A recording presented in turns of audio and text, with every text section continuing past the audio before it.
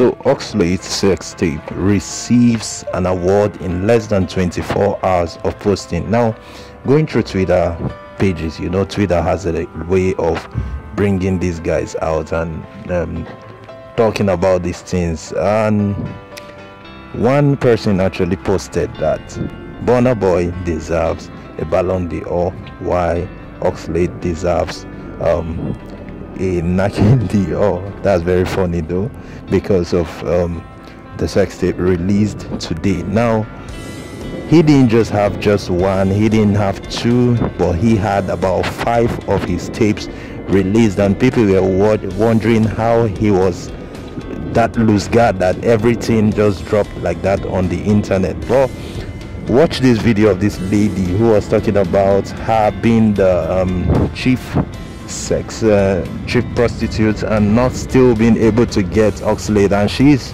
desperately looking for Oxlade so that she can have a time with him. So check out the video, guys, and drop your comments at the end. Thanks so much, guys.